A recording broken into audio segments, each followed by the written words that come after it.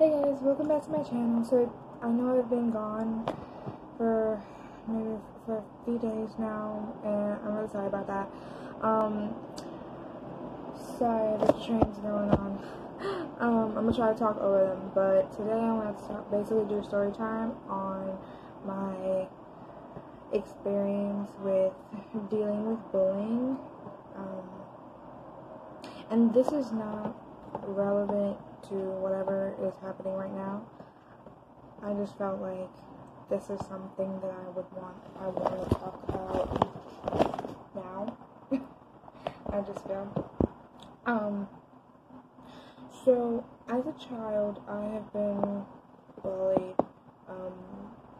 either for because people thought I was weird, or how my family situation is different, or how I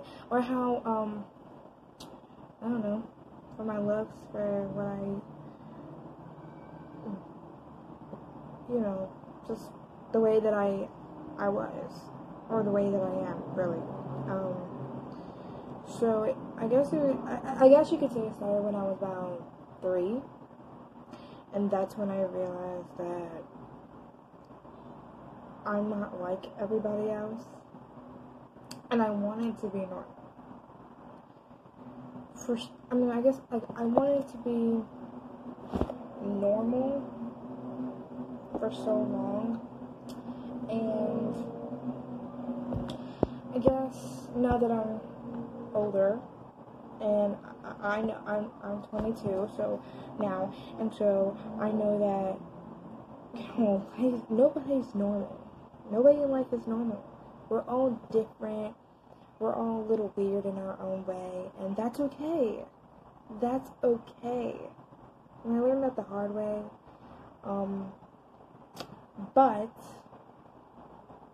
I know I have some flaws in me, and I've adjusted to a lot of them. I've adjusted to,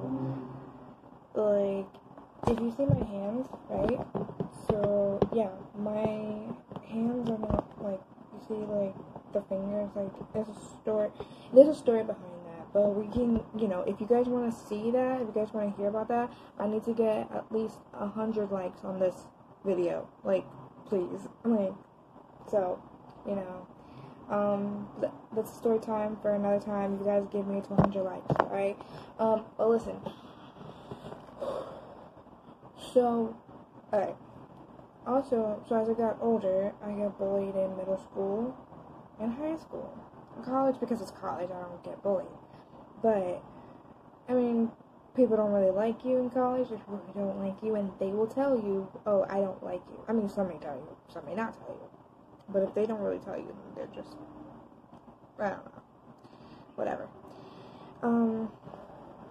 I feel like, how should I say it? I don't know, I've wanted to be like families who have a mom and dad, and to know that I was loved. And I realize that now, I have parents. Of course I know they love me. They're not together, but I know they love me. And I kind of wanted that. I wanted that idea of a perfect family, because, I would see, a lot of people from my school, or, in general, that have moms and dads, and they live in one house, and I'm like, wow, they're so lucky, because they, their parents love each other enough to actually, be together and work through their problems. I'm not being petty towards my parents or whatever it is. I love my parents. Shout out to all of you. I love you. I love you. I love you. But, I did feel hurt growing up as a kid. I just felt like nobody really loved me enough to stay with me. So when people would call me weird and bully me and all that stuff, I never had a way of showing it that I was hurt, but I was hurt. I guess you could say that being bullied has changed me throughout my life. I mean, it made me who I am today. I guess you could say it made me stronger and wiser, but it also caused me some issues. And when I say issues, I don't mean like, oh, well, she must be an alcoholic or something like that. No, I'm not.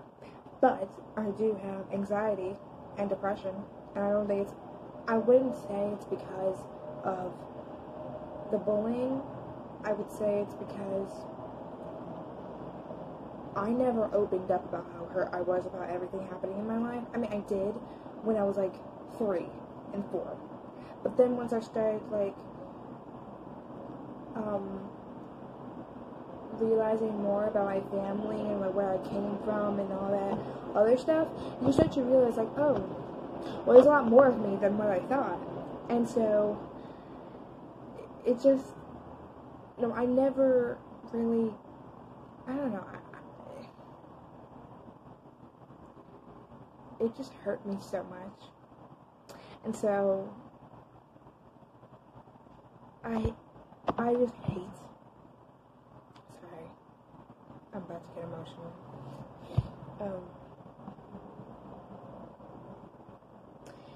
It just really like kills me because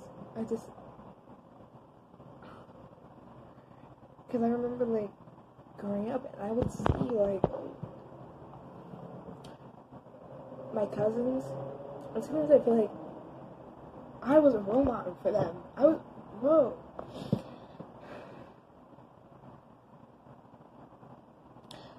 was a role model for my cousins because I'm older, and so, you know, I hated, because I have an older cousin who's obviously, you know, the sister to my young cousins, and shout out to them. I love you guys so much. And shout out to my older cousin. I love her too. I'm not going to name any names because I am not, you know, I don't have any legal action to do that. But what I will say this is that I was like an older sister to them, I would say, even though I am their cousin. But I love them so much. And I felt like I was there for them. And I remember like when they were born and when I saw them, I just felt like part of me wanted to protect them. Sorry, I just brought myself back.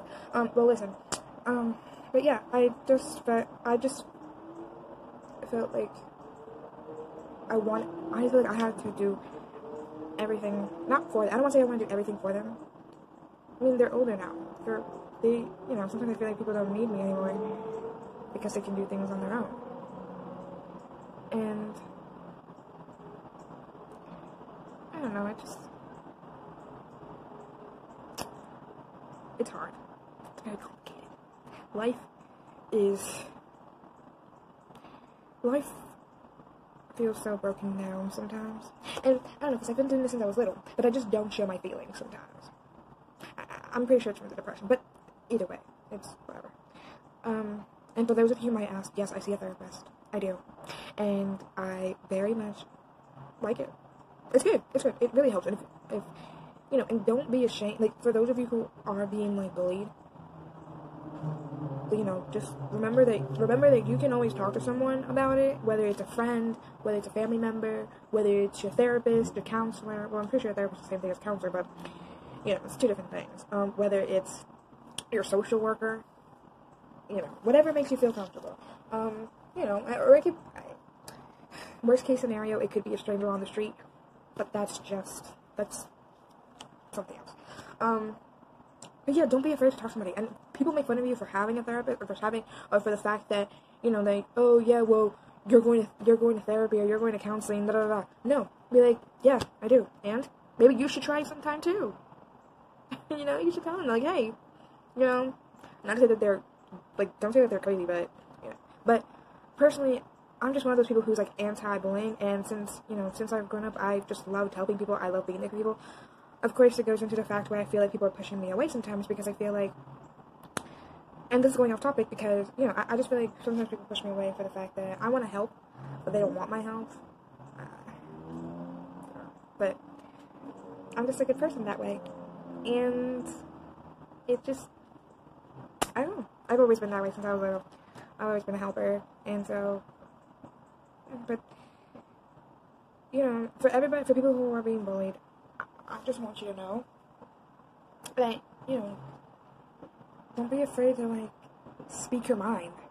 You know, because those people who bully you, or who, you know, sorry, sometimes there's fireworks outside. Those people who bully you or whatever, they're jealous. They are. They really are. They're not good people. And I learned that the hard way. And, you know, as much as I've gotten kicked, and I've gotten erasers thrown at me, I've gotten hit in the face with a ruler once, and that was only middle school. High school was worse. High school is way worse. It's a joke. And it was Catholic school. Public school is so different. I went to Catholic and public school, but because I had to transfer, but either way, I hated it. Either way, it was like hell. And for those of you who are watching my videos and you bullied me, I really hope you have a good life.